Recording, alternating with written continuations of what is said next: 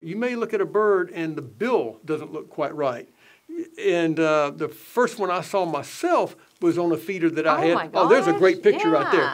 The bill has overgrown and it's crossed itself. And these birds sometimes have so much trouble eating they do not survive. Aww.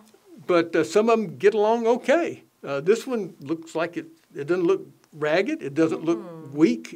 It's hard to tell, but it may be getting along just fine, especially if there's a feeder around. Well, it doesn't look too thin, does it? Here's another bird that has what we'd call a crossbill.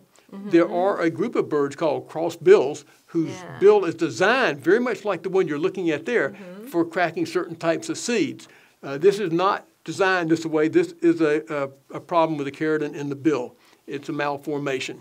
And you'll see this. If you ever see a bill that just doesn't look right, there's a lot of different ways it can show up or express itself, but that's one of them right there.